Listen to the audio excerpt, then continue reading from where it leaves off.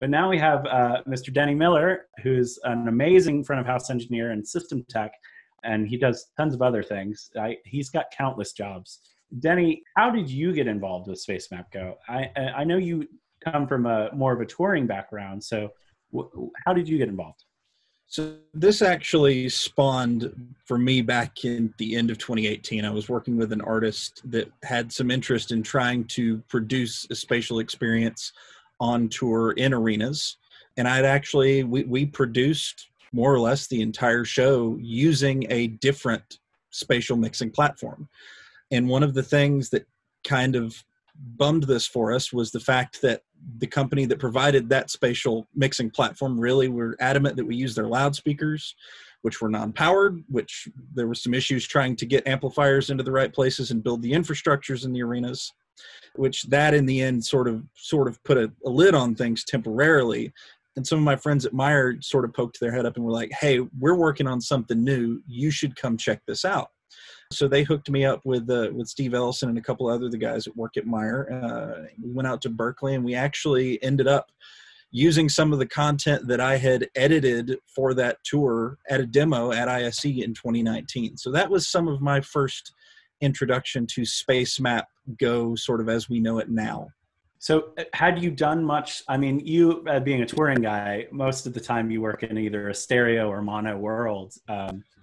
Have you worked in spatial audio much at all before that, or was this outside of studio projects and immersive experience, something that was not meant to be toured? It's installed. No. So, but this, the whole touring foray was sort of the new thing that this sort of opened up and said, hey, this is possible now.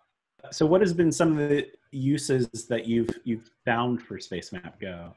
Well, so the initial thing, and it's sort of been the buzz lately, is the frontal system, of course. And we've all sort of seen this where you hang 5, 7, maybe even 9 arrays of some size across the proscenium of your stage, which is cool. And it does add definitely some sonic depth. So much of what we do now, as far as we think the stereo or even a mono environment of the past that we've all become familiar with, is we mix.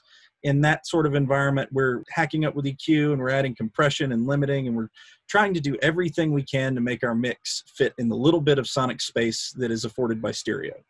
When you start doing this frontal system, all of a sudden you find yourself doing less work. Things maybe sound more natural. You definitely have more room to create your sonic experience. So, we've seen that frontal system become a buzz recently, but I think the thing that's most interesting for me, and that when you try to explain this to your production managers and your artist managers and your creative people that are designing all these tours, the thing they get excited about is like, well, if I can put some surrounds in the back, and earlier you showed an example where I think there were 8 or 10 surrounds, and you can do that, but you could also get away with 2 or 3 if you can get them in the right places, and you can do things to make this experience where, you would make an audience member's head turn and go, what was that? I've never experienced that at a concert before, which is, it's part of what allows you to justify the extra expense of more loudspeakers and additional processing and the time it takes to create the content that you might do this with.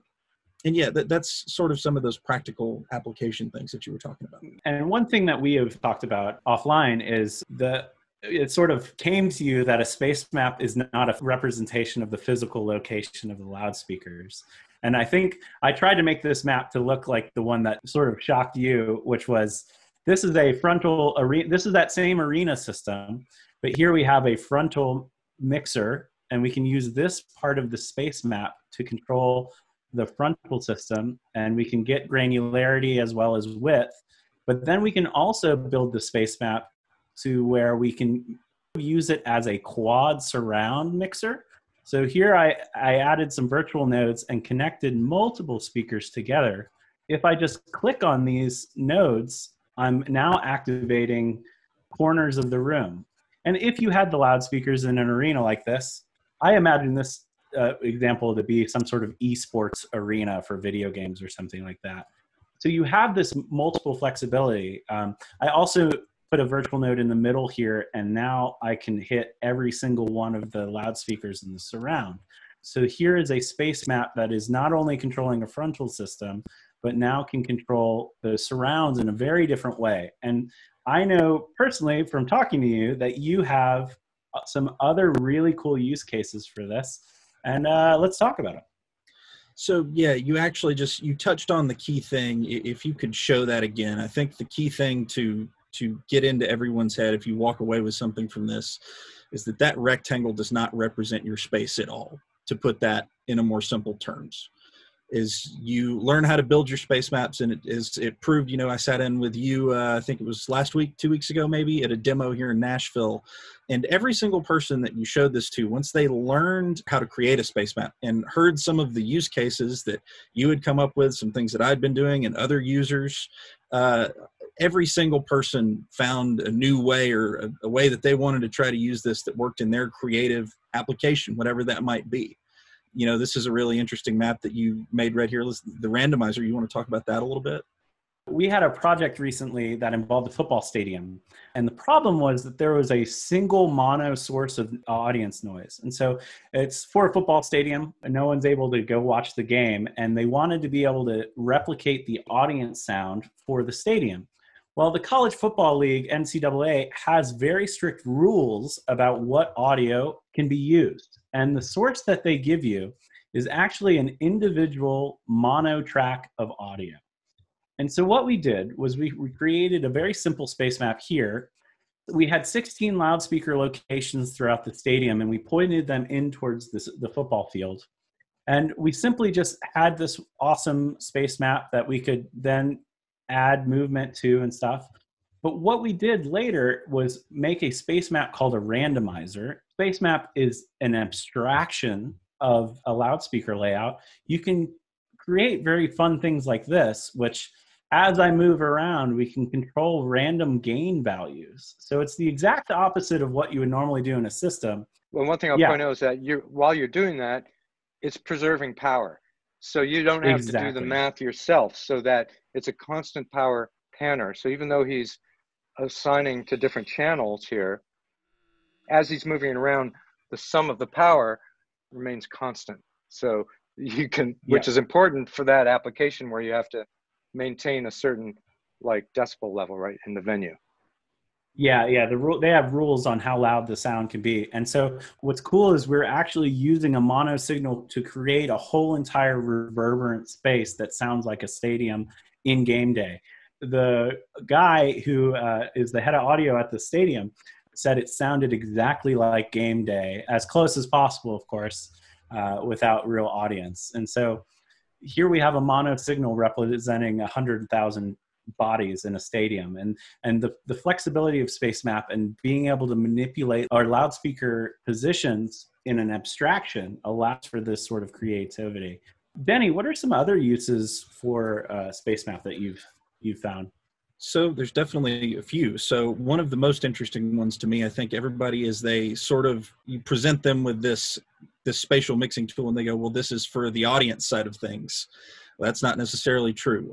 So a couple of the bands that I work for, we've seen situations, say you got a rock band. So 4 guys on stage, 1 guy's behind the drum kit, but you've got 3 guys that are moving all over the stage. So you're in these large arenas and stadiums and there's a thrust, and at times there can be, upwards of 20 loudspeakers on the stage, 20 monitor wedges that they could walk up to at any given moment. And in some of those situations that I've seen, the band might even have 2 different monitor engineers to try to manage simply not mixing for the guys, but making sure that their mix appears in the right wedge as they walk up to it. And the way they've done this forever in a lot of these situations is, they mix on an aux send and they send it to a matrix on their console. And if you could set the GoPro up at the end of the console and just watch them dance, moving the faders around, it's quite the juggling act. Whereas, I really see some, I've seen it used once already where, Spacemap has been demonstrated as a tool to do exactly that. The dot on the panner represents the person on the stage. And as you move them across the stage, it puts their mix in the correct monitor wedge. The other thing you could add to that is that we do support RTTPM protocol. So you could use black tracks and you could put a tracker on the lead singer. And as they walk around, you can scale the black tracks area to a range of area of the space map. So that could be done automatically. Which is a great segue to another use case that I've seen, and I tested this one myself a little bit. So I work for an R&B artist, depending on the day. And one of the things that we've used this for, we already have a black track system on that tour running in combination with a follow spot system, so that the follow spots over the stage just follow the singer automatically. Take that information, give it to Spacemap Go, and all of a sudden you can set up a space map where essentially you can imagine you've got a front fill send going to all the front fills on the lip of the stage. But as he would move across the lip of the stage, in effect, anywhere he was, his voice was 2 or 3 dB louder, in association with a little bit more reverb in some cases. So this creates an interesting little psychoacoustic field when he gets down on one knee in the front row and sings Sweet Nothings into the crowd. You really can you localize on him, and you feel like you're in this experience, which is cool for all the people in the front rows that, you know, paid big money for those tickets. Same thing, another interesting thing that I've done some testing with, and this worked remarkably well. Sometimes you find yourself working for a rock band that have, you know, tons of stage volume, real amplifiers all over the stage. So you find yourself maybe in a situation where you're a little off center, you've got a front fill right in front of you, and directly in line with it, you know, 20, 30 feet back on the stage, or oftentimes a lot closer than that, a guitar amplifier. So you could matrix out outputs from your consoles, and you could essentially make the guitar amp not exist in the mix that is going to that front fill. It's almost like a mix minus using Spacemap, but you get this great graphic user interface to control that. Yeah. I bet Josh is about to tell me we're running out of time, but there's so many great applications. I'll show an example of the monitor thing real quick, and then it's time for you. So in real time, while Dennie was talking, I built a monitor mixing platform. Let's imagine we have a stage with 3 frontal monitor locations. Each one has 3 monitors or wedges on it. And let's say our bass player, we have a static keyboard player here, and we have a drummer over here on our stage. Well, if I make a space map and I have musicians that want to just be moving across here, I can make a space map that can instantly place channels and instruments as I'm tapping across into that mix. So this allows for you to, you know, mix monitors. I'd send an output from my monitor console, and then anytime my lead singer walked over to this side, we just pop them in this mix. And then if I wanted my lead singer to pop over here, I would just put him here, and vice versa. Or as he's moving across the stage, since we're using Spacemap, I can also dynamically adjust the levels for each one. And this position locator could be on a tracker, and that would allow us to do really cool mixing things. And I made the space map literally as Dennie was talking. We could clean it up and make it pretty, but that shows you how easy it is to make a tool that's useful. There's one thing I forgot to mention that you're asked of, kind of the evolution of what you can do with Spacemap Go that you can't do in ancestral versions of QStation. One of the real important ones is transitions for position. So, and that was driven by some of the kind of creative projects that I'm working on, and wanting to just basically use Spacemap Go for spatial orchestration, where in one scene, I just lay out the positions for the instruments for the tracks, and then create another alternative position where I set the positions differently. But rather than, you know, like in the old days, having to create all these trajectories for each channel, it would take quite a bit of time. You can just set a transition time, which can be per channel or can be for the group of channels. And then when you recall that snapshot, the positions all move in time. To be able to see that in the overview, it opens up the doors to really fast spatial orchestration that's musical. It's a very musical application. You know, let's take our monitor guy, for example. Let's say we're dealing with a choreographed dancer, and we know that that dancer will start up here. All I would do is simply make sure that I put that choreographed dancer in this section. And let's say we know that the next move is that that person's down here on the corner. I would save another channel snapshot, and we'll look at our overview window here. And when we save those channel snapshots, I already saved them. You can add wait times and transition times. And now if I just recall my position 1, we have a 3-second wait. So it says hold up for 3 seconds. And we have a 6-second transition time. And now the position is naturally moving back to wherever it was assigned. And so, yeah, being able to live mix and adjust these transition times in real time compared to what we used to have to do is really cool. And it's very easy. Again, while Steve was talking, I programmed 2 snapshots and had 2 moves programmed for this one dancer moving across the stage so that she could hear her monitors. That's the fun part. While people are quiet, I'm going to just share my screen. Oh, Martine, one of the questions that you sent me after the last roundtable that I didn't get to was, can I use I think it was a Mo2 AVB switch to just play around with? We are, as a company, we're a Avenue member. And as part of that membership, we, as other companies are, have agreed to support the organization to certify products. And that certification helps ensure that, for instance, the Avid's Milan certified card for their console that they've announced will work with our Milan certified Galaxy. In fact, any day now, 1.0.1 Spacemap Go will be released and a new version of Galaxy firmware, and that will support that.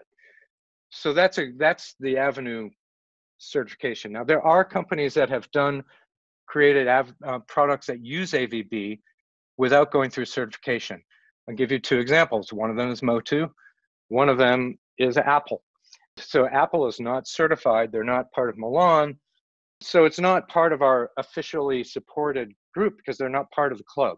They haven't joined. They haven't been part of that certification. However, there are some of us who have used products like these. And like in my testing, I use a Mac and I use AVB out of the Mac. There are some gotchas there. You have to manually go and click on the synchronization every time you use it. So it's not something we put out there as, hey, it's just plug and play, it'll always work. You have to know a couple of workarounds to make it work. It's a tricky thing. So we have the Milan Avenue certified. That's what we support. But there's also other AVB products that very well may work for you. In fact, Mark Gray, who will be joining us later today, is using a Mac for his playback, and it's been rock solid for him.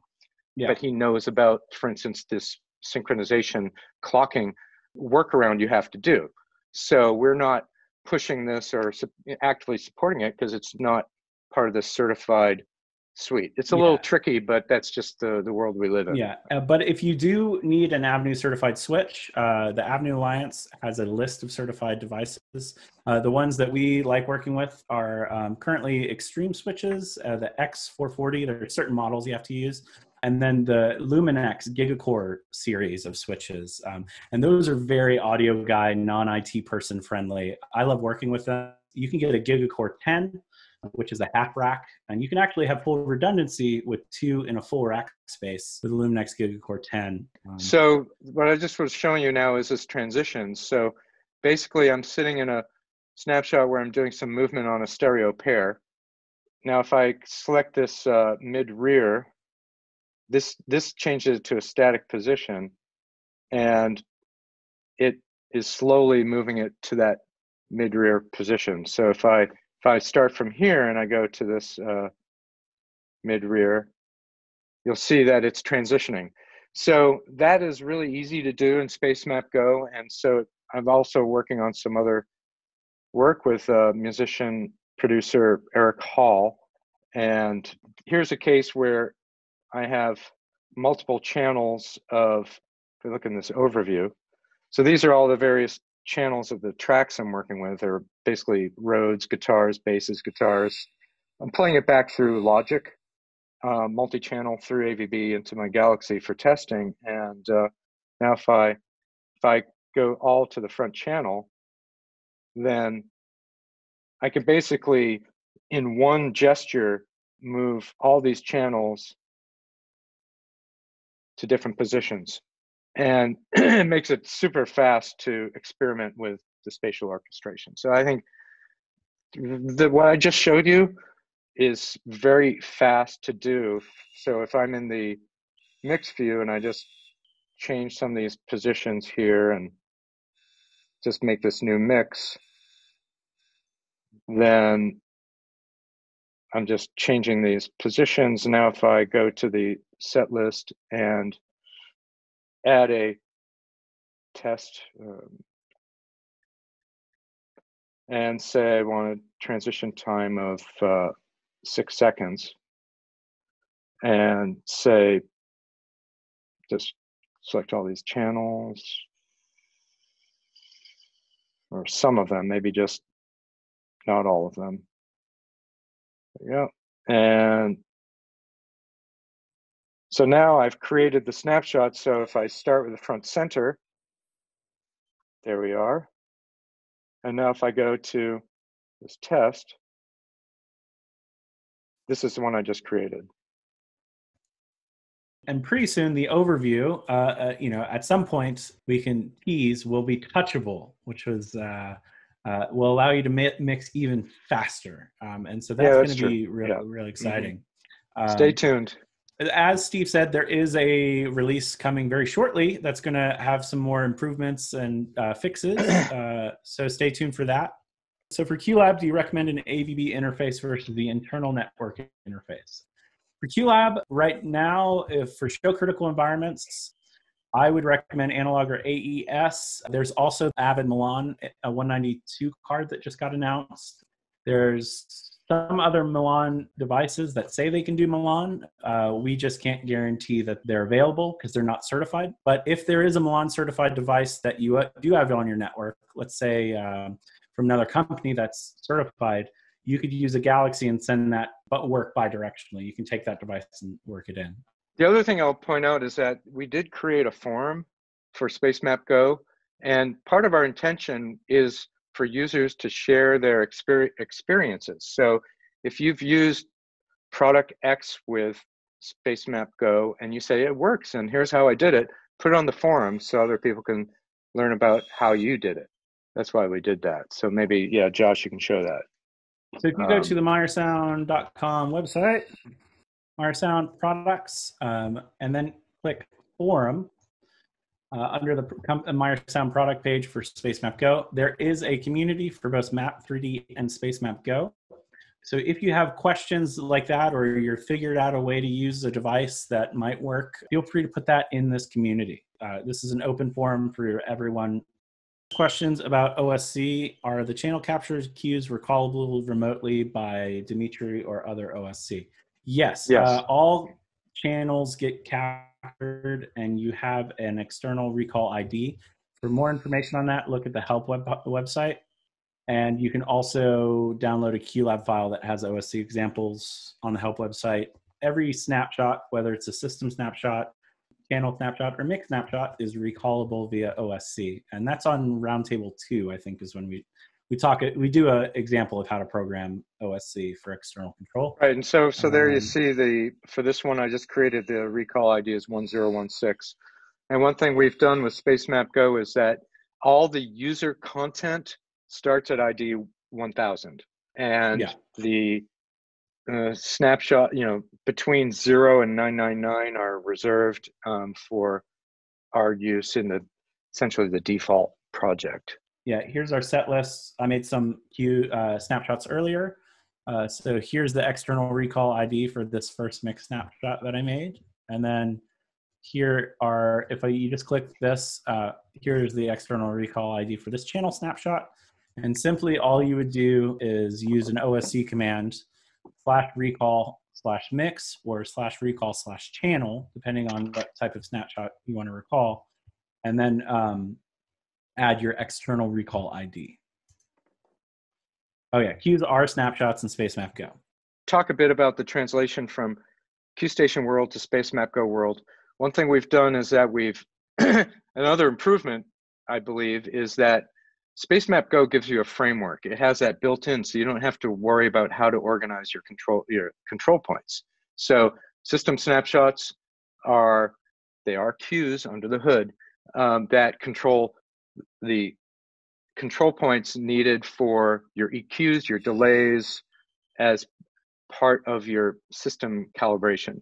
Then the mix snapshots are groups of channels that have all of the parameters that you see, in the mix view. So those, Yeah. in addition to this mixed level. And then the channel snapshots are scoped to one or more chosen channels. So yes, under the hood, those are cues, but the whole beauty of what we've done here with snapshots is to create a Make framework your so life. you don't have to learn about the intricacies of capturing. It just does it without, just try It's to make it designed to more. make your life easy. Yeah, exactly. So we're welcoming Jose to this, who's a part of the Spacemap Go development team and tech support. So the question was about reverb, because there's no reverbs in Spacemap Go so far. So the channel on the left is the actual signal, so it's moving around the circle. And if you look at the right, Spacemap's doing the opposite. So every time it closes to a speaker node, it's actually populating the other nodes. So there's two ways of approaching this. Channel 2 could be reverb fed from the channel 1, or each of these could be feeding a reverberator that is then summed into the output of the output that goes to the loudspeaker. And so then you'd have less level where your direct sound is, and you have more reverberation on the other side where it is. And so what it is doing now is, when you're on the opposite side, you have 0 dB of attenuation, and then each side 3 dB, and each side 6 dB, and it goes down to -12. And so that's two options. You can have reverberator per side or per speaker, and then you feed it through an aux send, which is a derived node, and then you summon the other place, or you just use a single mono feed, a reverb feed, and then you feed it back into this one. Yeah, recently we prepped a room in Nashville for a demo, as a demo space. If you are in the Nashville area, let us know. Send an email to your local sales manager to try and get some time scheduled in the room if you want. That room is actually very dead. It was designed to be sort of a very studio space, and unfortunately, it was so dry that the tracks that we had for content were super dry, and they were very dead recordings. So what I did was actually just open up, Pro Tools, and I added my favorite convolution reverberator called Altiverb, and I bounced out wet stems of the tracks. And then I added them on Spacemap Go channels and built space maps that allowed for multiple control of reverb across the room. That was playback content, but the same rules can apply in someone like Denny's world, where all Denny would have to do is just add a reverb to an aux and send that aux to a galaxy, and then he could use Spacemap to send it everywhere. Have you done that yet, Denny?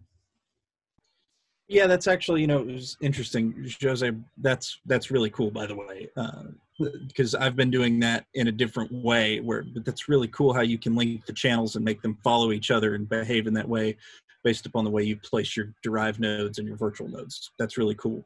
But yeah, there's definitely been, I think when we talked in 2019, we did the ISE show. We did a little demonstration using one of the earliest versions of Spacemap Go. And one of the things that I talked about was the psychoacoustic effect of seeing someone on stage hit a drum. Well, if that's a physical thing, I saw it happen, I want to hear it come from over there, come from the stage.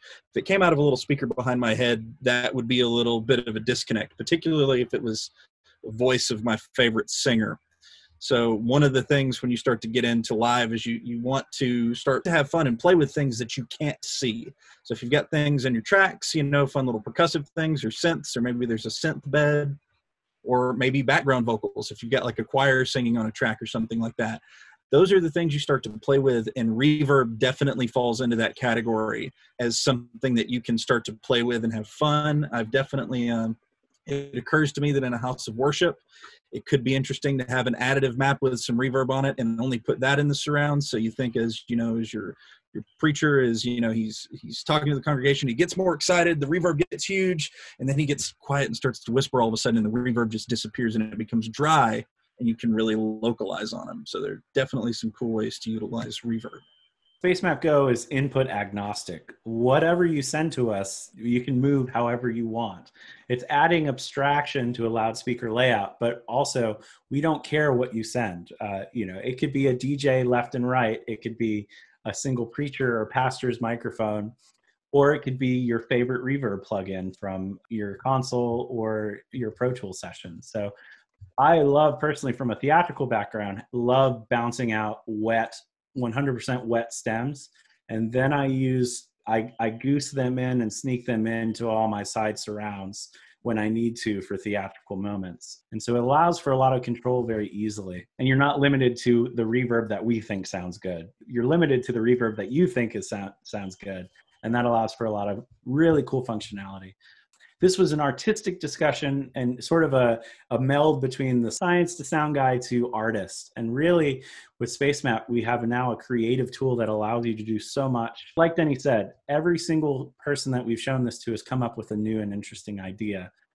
In the pandemic world right now, people are doing a lot of these live virtual shows. And we actually have systems out that people are putting Black Tracks trackers on a talker.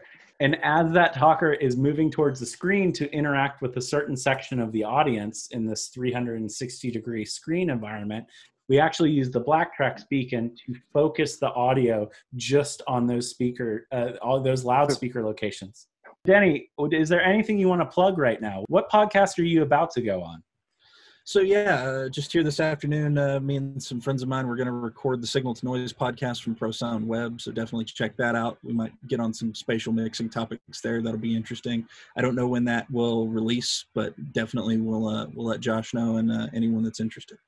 Yep. And then what's your company name and website? So yeah, Miller Audio Industries, you can check it out at millerai.com. There's a cool shop there. We've got some interesting products for measuring in-ear monitors, also representative for iSimcon microphones. So if you need any kind of measurement microphones, you can get those from me. And you can also check out my Instagram page @_MillerAI, where you can find some of the interesting projects that we did less this year, a lot more last year, and what's to come in the future. Cool, man. Well, thank you so much for joining us. And awesome. You guys have a good day. And thank you so much. And we'll see you later. Bye. Thanks.